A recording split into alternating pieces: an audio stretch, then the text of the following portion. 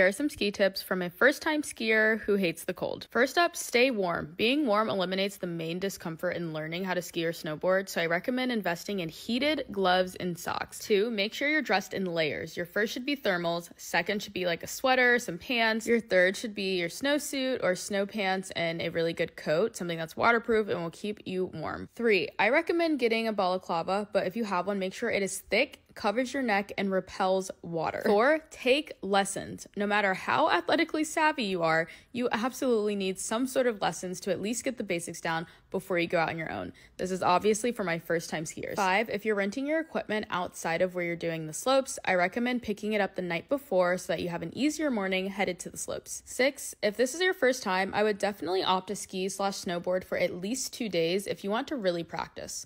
7, if it's super cold, I learned that mittens keep your hands warmer than gloves. If it's not like super cold,